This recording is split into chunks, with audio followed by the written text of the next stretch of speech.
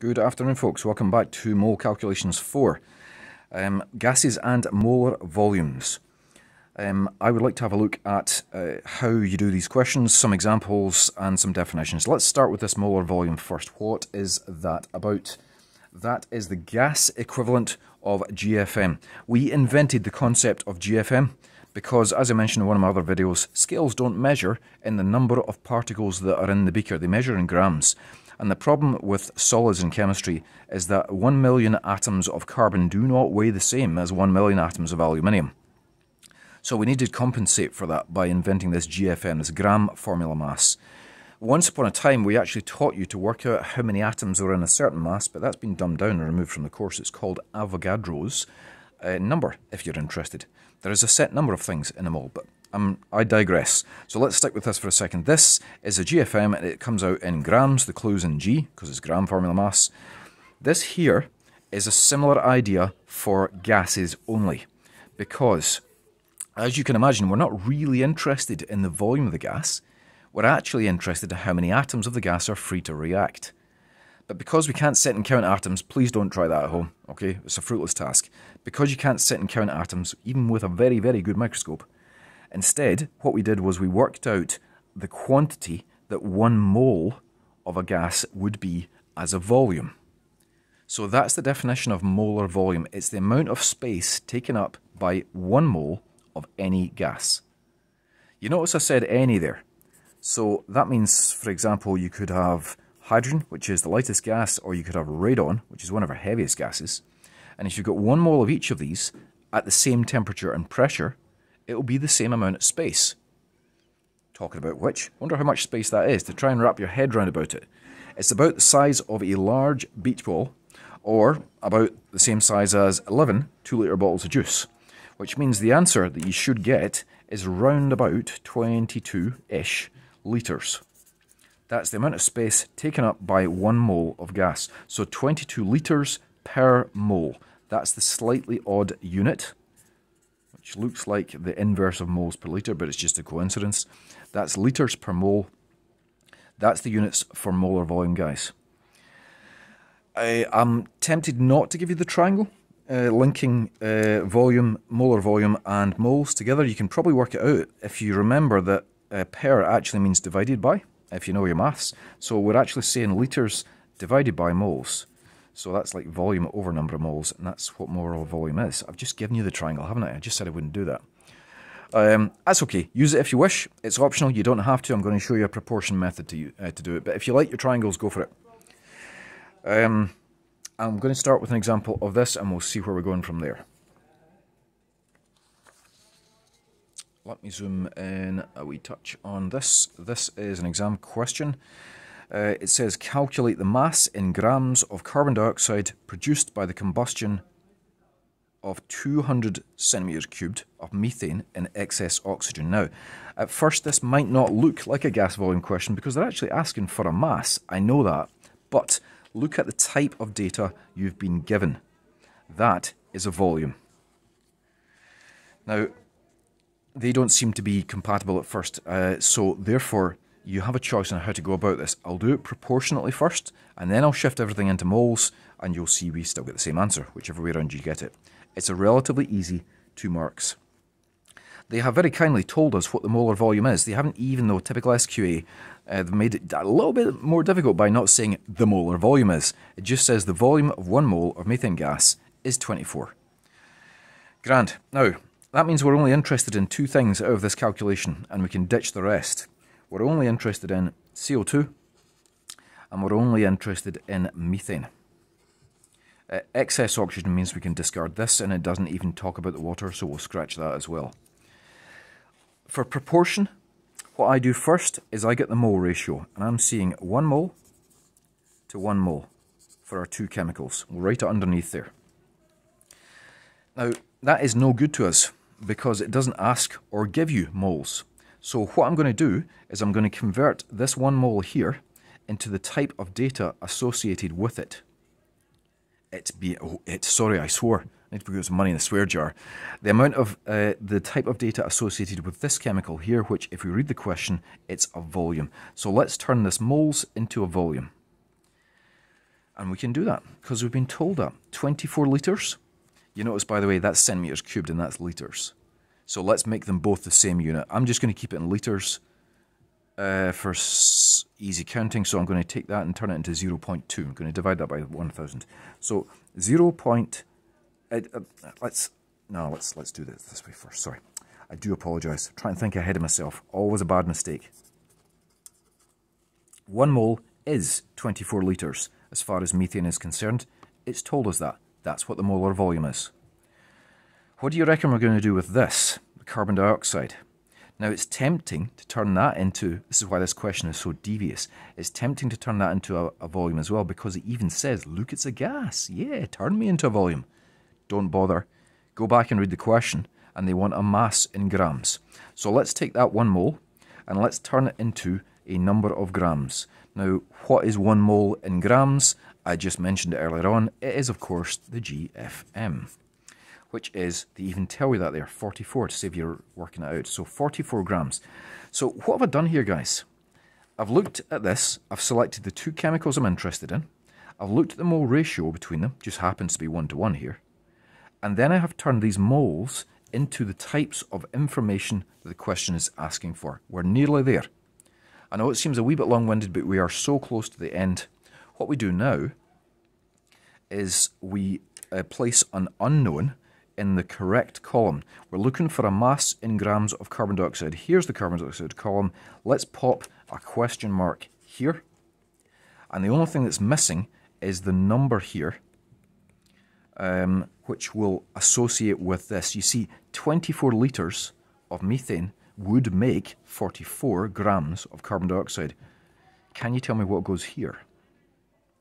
Hopefully you're shouting at the screen and saying, well, it's this. But we have to turn it into litres because that's litres. So let's turn that into 0.2, and then that is our question mark. And now we can go ahead and solve for the question mark. If you haven't seen me do this in any of my other videos, it's a little bit of maths called cross multiplication, because it turns out in mathematics, go and ask your maths teacher. I've just realised I've gone off the screen there, sorry. Amateur hour for camera work, there we go. Go and ask your maths teacher why this works. This number here times that number there equals this number here times that number there. That's why it's called cross multiplication. So question mark times 0.2 equals 20, question mark times, oh my goodness, hey. How many times can you make a mistake in a video? I've already started this once before, so I'm not going to start again. Sorry. Question mark times 24. Follow the lines, hey. Equals 0.2 times 44. Let's solve for question mark. That will be 0.2 times 44 over 24. Let me just work that one out for you. And according to my calculator, that comes out to be 0.37. If we round it up, 367 actually. Let's keep 3 significant figures. I'll go into the reason for that in another video. 0.367. Once again, now, hold on. If we go back and read the question, you'll see it actually specifies the unit in the question. So I will put nothing here. I will not put any units at all, because if I put the wrong unit in, I run the risk of losing one of my hard-earned marks, even though it bugs me not to put units in there. So let's just leave it at that. Now, if you didn't like the whole proportion thing, no problem. Let me go through this a slightly different way. What I'm going to do now is I'm going to turn things into moles. So we have been given 0.2 litres of methane. Let's turn that into a number of moles. And that'll tell you how many moles of methane you've got. We can use the mole ratio again though, and that'll tell us how many moles of CO2 we make. And then we use moles mass in GFM, and out pops the same answer in terms of the mass of GFM. So let's just do it. Let's go ahead and do that. Molar volume equals volume over number of moles. So if we solve for moles here, moles equals volume over molar volume. Blimey, that's difficult to say. Which is 0.2. That's 200 centimeters cubed over 24.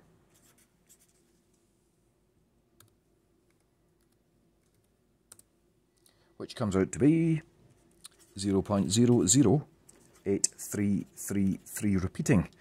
That's the number of moles of methane, which will also be exactly the same number of moles of CO2. So let's use moles mass in GFM to calculate what that will weigh in grams. So we take that number of moles, multiply it by the GFM, which they have indeed given you, 44.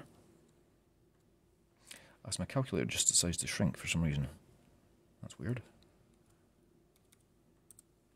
And the answer, not very surprisingly, is exactly the same, 0.367. I was just about to write grams there. Let's not bother. So, two different methods, proportionality or turn everything into moles. I know we've got a very bright person in the class who loves the moles approach, but we also have loads of very bright people who are happy with the proportionality as the phone rings, excuse me.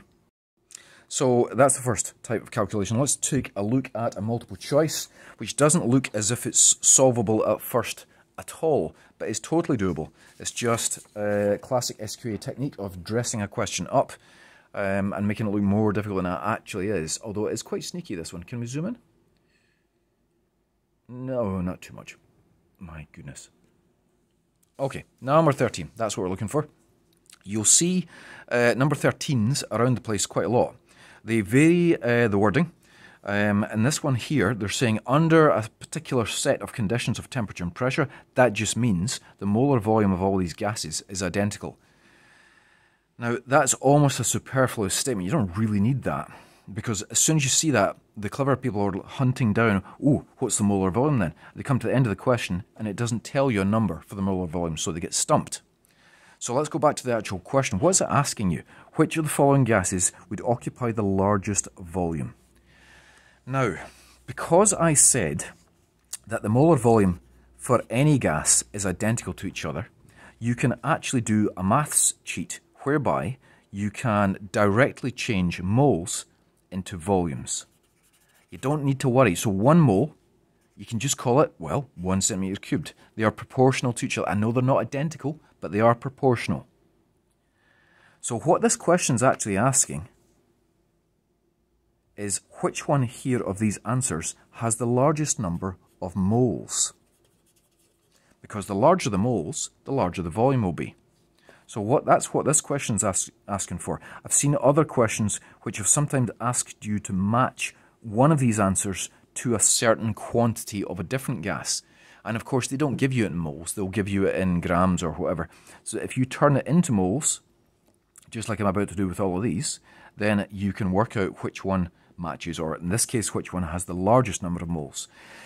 You've got to be careful with the Hofbrinkels. Please watch your Hofbrinkels. If you're not in my class, you have no idea what I'm raving about. These are the diatomic elements because they come about in twos. Now, these are all masses, these are in grams. So therefore, I'm going to turn them all into moles by simply doing mass over GFM. So this is 2. Sorry, I apologise. 0.2 for the hydrogen over 2. I was trying to think ahead. I need to go home. So the answer to that is 0.1. So there's 0.1 moles of hydrogen gas. Let's do the next one. Carbon dioxide is 44. It's GFM, so 0.44 over 44. Let me just double check that my calculator. My head is telling me that's 0.01. So that's seriously smaller than that. Let's do neon. The mass here is 0.6, and the GFM for neon, I can't quite remember it offhand, is 20. So 0.6 over 20. Do you know what? If it wasn't late in the day, I really would be doing these in my head. 0.03. So this is looking like our leader at the moment, but let's just check for sure. 0.8 grams of argon. Argon's another one I can't quite remember. Argon is 40, of course it is. So 0.8 over 40. 0.02 for that one. There you go. Boom. That's your answer. That one there is in fact the largest volume, despite not being the largest weight, of course, because it's moles that count in chemistry, not mass. So there you go, folks. Turn all your gases into moles, and then your moles are proportional to the volume, because the molar volume for all of these gases is identical. And even if you don't know the molar volume, it doesn't matter. You can just go with proportionality, and out pops your answer. Let's find one last one, which frankly is a bit of a nightmare one. Right, we've got a reaction that can be used to measure the concentration of hypochlorite ions in a sample of bleach. SQA love asking about hypochlorite. So here, what you're doing, you're reacting this chemical here, hydrogen peroxide, with this ClO- ion, which is the hypochlorite ion, and we make water, Cl- ions, and oxygen gas. And it says, by measuring the volume of oxygen given off, the concentration of bleach can be calculated. So let's spin down to the actual question. It says here, we got 80 centimetres cubed of oxygen gas from 5 centimetres cubed of bleach. Calculate the concentration of the hypochlorite ions in the bleach. They give you the molar volume, so we're probably going to need to use that in this one. Now, if we go back up to here for a second again, the actual equation, this is a 1 mole, or actually technically speaking, 1 mole, and 1 mole. So the mole ratio is 1 to 1 here. So 1 hypochlorite would produce 1 oxygen. Let's just take this down to here so we can see it clearer. 1 hypochlorite ion is proportional to 1 oxygen. 1 mole, that is. Now, we weren't given the number of moles of oxygen gas, we were given a volume. So, I think, here's me saying earlier on, I don't like triangles. I'd be tempted to actually turn that into a number of moles. What we could do is we could do it the other way around. We could keep this as 1 mole. And this could be changed into 24 litres, of course.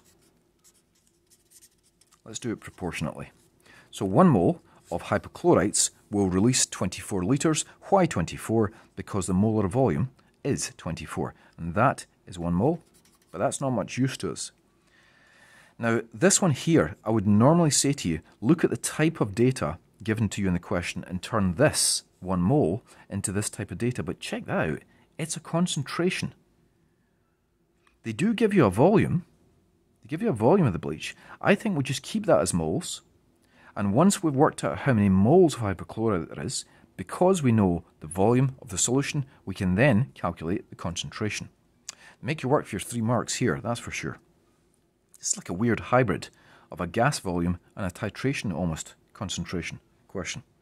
So anyway, where are we going from here? 1, 2 numbers here. Where does the question mark go? Well, the question mark will be in the hypochlorite because that's what they're asking about. So we will need our third number over here so we can work the cross multiplication thing. What third number goes here? Third number is, I'm hoping you can tell me by looking at the question, it's 80 because that's the oxygen gas column and this is the oxygen gas column. Got to turn it into litres, of course, to match up with that. How irritating. So let's do cross multiplication and solve for this. That times that, let's see if I can get it right this time, equals that times that. So I'm in danger of going off the page. Let me just roll up a wee fraction. There we go. So that means question mark times 24. Get it right, hey, this time. 1 times 0.08. Solve for question mark. Put that on the bottom line there. Excuse me a second. According to my calculator, 0.003333, repeating, that's the number of moles of hypochlorite. But we want a concentration. So let's write down at the bottom of the page here, let's sneak in concentration equals moles over volume. And that will be divided by 5, which of course has got to be over 1,000. How many footery steps to get your 3 marks? So we're going to divide by 0.05. Okie dokie. Gives us a concentration, which sounds reasonably good for a sanity check, of 0.06. What's the accuracy given to us in the question? 2 significant figures. Let's take this to 2 significant figures as well then. So 0.067. Will I write a unit in here? Let's look back at the question. No, I will not write anything in here. Come on, behave yourself, paper. I will not write anything in here because it gives the unit in the question. So, to recap, guys, let's zoom out first of all before you recap anything. Hey, there we go. Gases have their own quantity called a molar volume, and it lets you know how many litres are occupied by every mole of any gas. So it applies to all gases at the same temperature and pressure. and I just ran through three different ways of, three different types of question that go with it. I showed you the proportionality way, or you can of course turn things into moles. If you prefer doing that, I can completely see why. Thanks for listening to this. This turned out to be longer than I thought. Thank you for your patience. Bye-bye. If this has been useful, by the way, you might want to consider clicking the subscribe button.